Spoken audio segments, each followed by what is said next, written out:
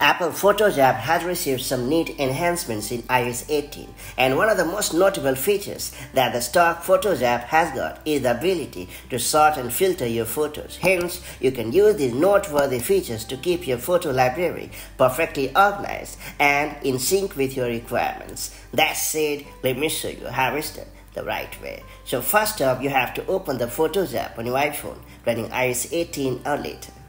Then you have to slightly swipe up to bring up the toolbar. And then you have to tap on the upward, downward arrow.